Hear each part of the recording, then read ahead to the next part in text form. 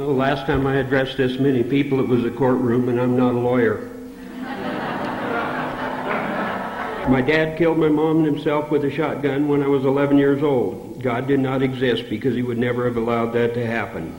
Foster homes, addictions, and institutions followed.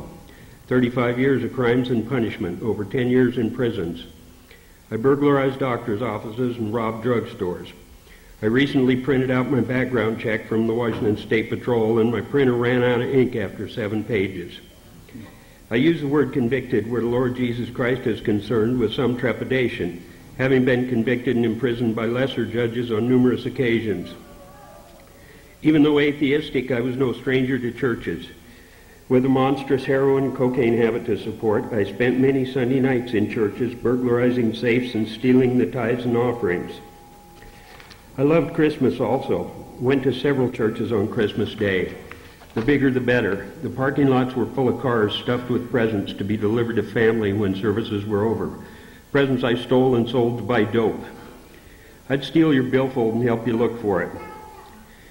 5 years ago in Seattle, I was standing in a Motel 6 parking lot in the middle of the night with my arms full of power tools I'd just stolen from a contractor's truck. A cop drove slowly past on Highway 99. He didn't see me. Had he seen me, I'd have spent the rest of my life in prison because of my extensive criminal record. And for some reason, I realized it. That was the night my life changed.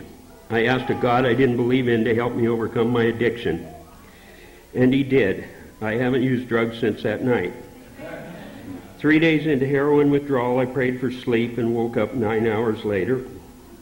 Even though vague and formless, God directed my journey. Alcoholics Anonymous introduced me to the concept of a higher power of my understanding. Even a hard head like me can gag that down. And I began helping others, getting a big warm fuzzy feeling whenever I did, getting outside myself, doing things that didn't have a price tag. Slowly, over a period of several years, that big empty void in my soul I tried to fill with drugs, alcohol, sex, obsessions of all kinds began to fill. People began noticing and commenting on changes they saw in me. God was no longer just good ordinary direction, but a tangible part of my being. I talked to and tried to listen to God on a daily basis because I'd begun reaping the blessings. All my needs were met.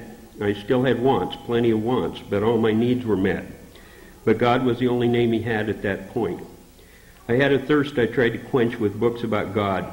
Not the Bible. That was written by men with hidden agendas, solely to dupe the masses.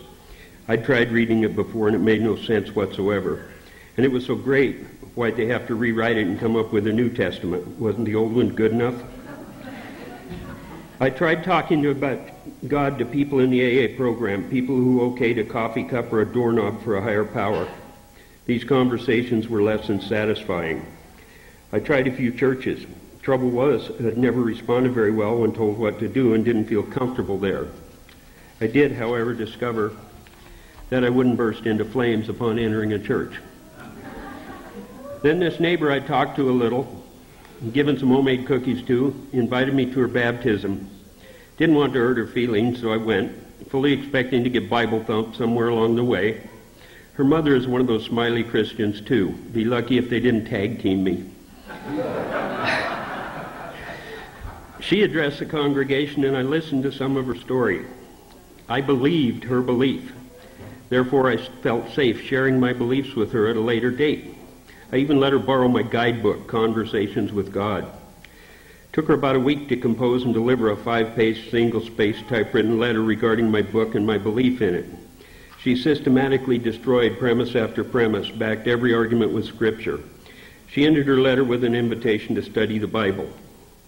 I agreed, not realizing at the time that these studies would undermine about 90% of everything I thought I knew about God and religion. So many changes in my life in such a short time. Never would have believed it possible. Now I'm the one doing the Bible thumping. Friends, co-workers, family, anyone that gives me an opening finds out where I'm coming from today. Amen. I've become one of those people I used to shun, and I love every minute of it. I search for prospects every day and use what I've learned about Jesus and the Bible to spark an interest. This baptism marks a milepost for me. I'll actually be a member of something worthwhile, this church, this family. I never would have entered a church full of troublemakers who don't even know what day to worship if a very courageous person hadn't reached out beyond these walls and led the way. Thank you all for giving me an opportunity to move forward, and special thanks to Denise and Tammy for holding my hand until I got comfortable here.